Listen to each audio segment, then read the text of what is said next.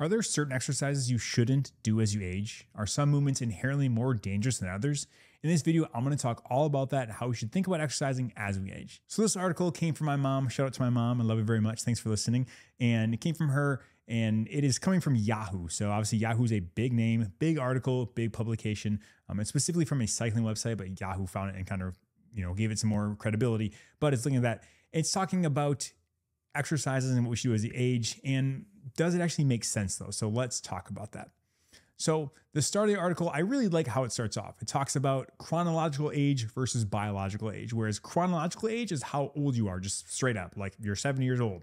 Biological age is how you feel, right? So we all know that 70-year-old who looks amazing, right? They can do everything they want to do. They look amazing. So they don't really, fit the 70-year-old picture, but they're quote unquote 70. So their chronological age is there and biological age is probably a lot younger. And the one thing I also really agree with this article is they talked about their goals, right? It talks about aligning your fitness goals regardless of age. And I love that. It recognizes that there are multiple ways to stay in shape. I really think that's great. And they also recommended there are definitely some age-related changes. They did a good job recognizing that there are changes as we age. And I'm sick of people pretending that like age doesn't matter. It does. I see it every single day in my clinic, and it's just inevitable that things will happen. On the internet these days, we see people who are just jacked out of their minds at 50 and 60 sometimes. You don't get the whole story. What are they taking? That's not the normal, process of aging. And so you probably will not be able to do in your 70s what you did in your 20s. That's just like a straight up fact of life. And so it's cool they recognize that, say, hey, there are things in that matters. And in this beginning intro, they also say that, there's lots of wear and tear as you age and stuff. And it may not be as much as you think. And that's what they mentioned as well, saying like the wear and tear that you see might not be as much as you think. And I agree with that. And the one thing I really enjoyed their intro, I thought it was a great article. And I'll link obviously the article in the show notes below. I loved everything till the last sentence. And the last sentence says, however, some older cyclists, right? I extrapolate to athletes. Some older cyclists may need to eventually swap their routine exercises for more anatomically favorable movements that minimize injury risk and ultimately yield better results.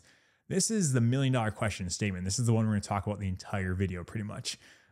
This is written by a strength coach specifically.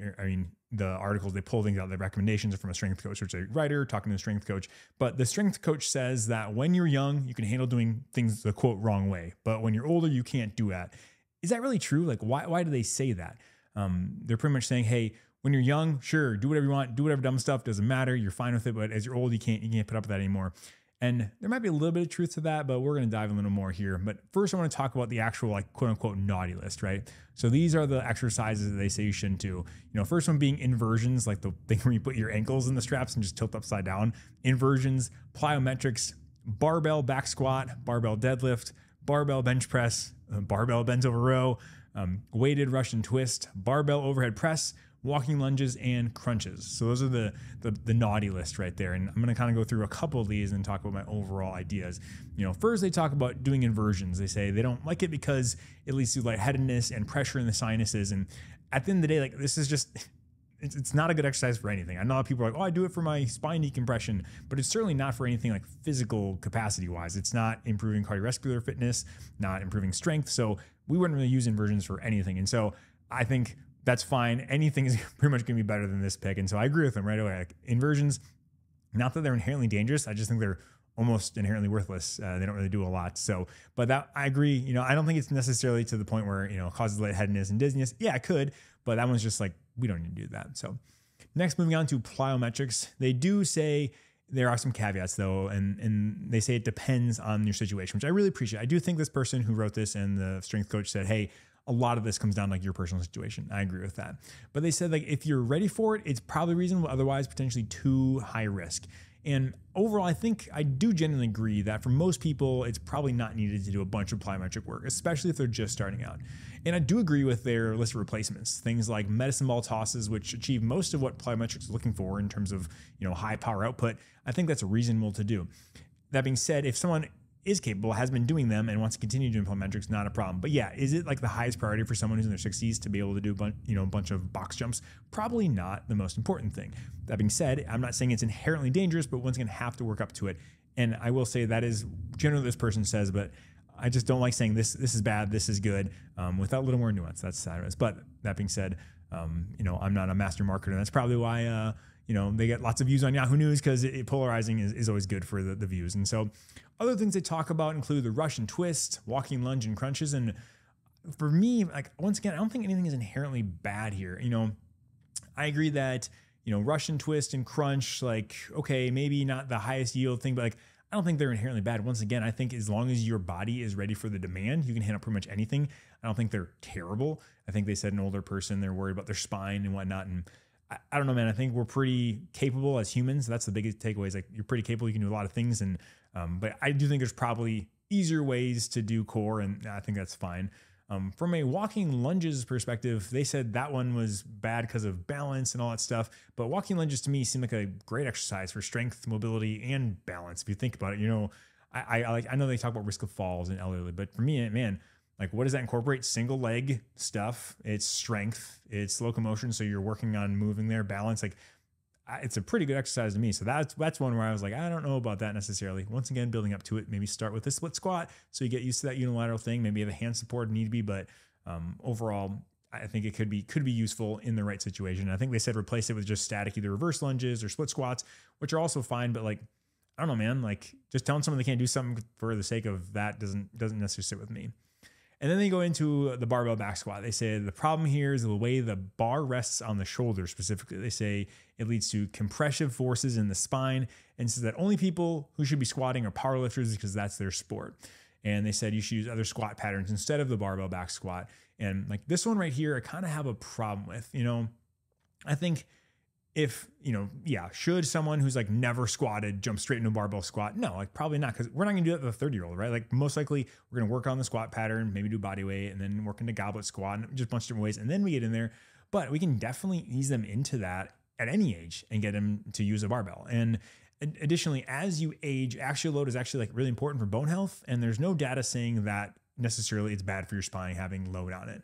And so this one, once again, I'm sure this person who wrote that, I'm sure they have a caveat saying, hey, you got to be used to it and not just throw people into it. So maybe that's what he's getting at. But overall, I don't think the barbell back squat is inherently bad. Yeah, if you watch someone and they're just like folding in half while they're doing the squat, then yeah, maybe we have to consider something else. And we have to kind of, say, okay, maybe we'll have a replacement there until we get a better movement pattern. But to like say that like is a bad movement for someone who's older, I don't agree with that. And then that kind of goes hand in hand with all the other barbell movements to talk about, right? They pick on like 6 other barbell movements not to do. And I overall get what they're saying, but it's just not that simple. But I know that in articles, things that are black and white are better for marketing and whatnot. But hey, guess what? I have a podcast and I can talk as long as I want about this. So we have nuance and we have time to do it. But all the movements he lists, including deadlifts, bench press, bent over row, overhead press, it all can be performed safely. Absolutely. But like just said before, it's all about progression, right? So it's all about progression. And if you think like a senior should not do something because it's dangerous, then we probably shouldn't program for someone younger either inherently. Here, catch my drift. What I'm saying by this is,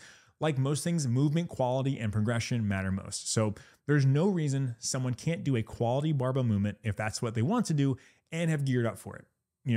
Just as I said before, for a young person, we're not going to say, hey, let's dive in right away and do all these things. Are you maybe a little more, have a little more leeway in terms of, hey, I can start them on a barbell because they have better mobility and all that stuff? Yeah, but I don't think there's anything that's inherently dangerous for someone in exercise.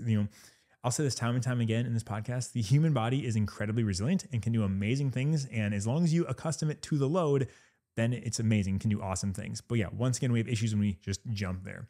And this article was filled with like reducing injuries, like reducing injuries, decreasing injury risk. Man, let me tell you, if it were that easy, that would be awesome. Reducing injury risk is like my job, literally as a sports medicine doctor every single day. How do I decrease that? And the unfortunate answer is that we're just not very good at it. In the sports medicine world, it's just really hard. And I hear all the time that certain movements are higher risk than others. And I question that statement. If you look at the data, for example, it says running is a really high injury sport in terms of, not necessarily like collisions and all that stuff, but most people who run have some high level of injury. And it comes to just wear and tear, right? Should we stop running though because we have injuries? No. Once again, it all comes down to how you prepared. Why is there such a high incidence of injury with running? Well, it's probably because people who aren't working out say, hey, I'm going to start running, and they run and they do too much and they get hurt. And so if you've never worked out in your life, then we don't probably start with running, right? We kind of start with walking and then a little bit of jogging then to get more. But I think it's unsafe to say that you can't do it and then it misses the point. I don't think it's nice to say, hey, we can't run, because I would never say that. And so that's the same idea with weightlifting. overall, the data seems to show it's very safe, whether it's weightlifting, powerlifting, bodybuilding. And so I would not discourage someone who wants to do something because it's quote unquote risky. But that being said, it all comes down to the intended stimulus, right? You can alternate movements all you want, and that's totally fine. Like you can substitute motions. You don't ever have to pick up a barbell if you don't want to. That is totally fine. You can get, strong, you can get big, you can do all those things without ever doing it. That's totally fine. I just wouldn't straight up discourage everyone like, hey, you can't do anything barbell. I just don't think that's necessary. And so for me, like at the end of the day, like what did the article get right? Well, overall, I think it was very well intentioned, right? I think the person has experience and sees that certain exercises are typically problematic and don't agree with his population. So I think that's very valid, right? I can't fault that, and it's valid. And I also respect that their expertise, right? They see this is their lived experience. But I also respect that they talk about modifications, right? So that's a huge thing I talk about. Modifying activities to fit your body type, your anatomy, your movement, your preferences, huge. I think that's one of the biggest things is that a lot of times people get hurt because they think they have to do something. And so I do agree that we can get away from the barbell stuff saying, hey, there's lots of other stuff over here. So if I had to choose barbell or no barbell, I'd probably go with no barbell because overall, I think that you have a lot more options. And yeah, it does allow some more freedom of range of motion and get to better positions, but I wouldn't pigeonhole saying you can't do those things. But at the end of the day, I just want to keep as many options open for as many people as possible. And then eventually they can find what works for them. But overall, I think, the biggest thing people was talking was like, what's the number one exercise that I shouldn't be doing as an age? And the number one exercise that you shouldn't be doing is no exercise. That is by far and away the most important thing. I really don't care what exercise you're doing, just that you're doing exercise. Time and time again, we see that, man, you need to be exercising for the entirety of your life, right? You should hopefully be exercising all the way up till you're old, until you're about to pass away. But the most important exercise you can do is just exercising. And, I would never say, don't do this one exercise. If someone says, hey, my exercising is running and push-ups and sit-ups, which is like half the people I see in the military, that's what they think working out is. And they say, I really enjoy it. That's all I want to do. And I have to say, no, those are inherently bad. They're bad for you. It's like, well, shoot, would I rather have them do something that's quote unquote bad for them or be working out? The answer is working out, because we don't necessarily know if it will lead to any injuries. And so that's me ranting. I apologize. But this one I really enjoyed. I enjoyed the nuance that I saw in there. There's little bits and pieces of it. I'm sure it got edited out because that's what always happens. So overall, I really respect the trying to get people in their elder years to work out. I think that's the most important thing. And so by no way, shape or form, am I like disparaging this article. I just thought it was a really cool conversation point in how I think about it. But overall, this does conclude the podcast. Thanks so much for stopping by. I really appreciate it. I hope you found today's episode helpful. And if you did, it would mean the world to me if you left a 5-star review on your podcast platform of choice, or if you share it with a friend. And if you never want to miss a piece of information, consider signing up for my mailing list in the description below. I'll send out content when I release it, and I promise to never spam you because I hate spam just as much as you do. Now, that's it for today. Get off your phone, go be active, and have a great rest of the day.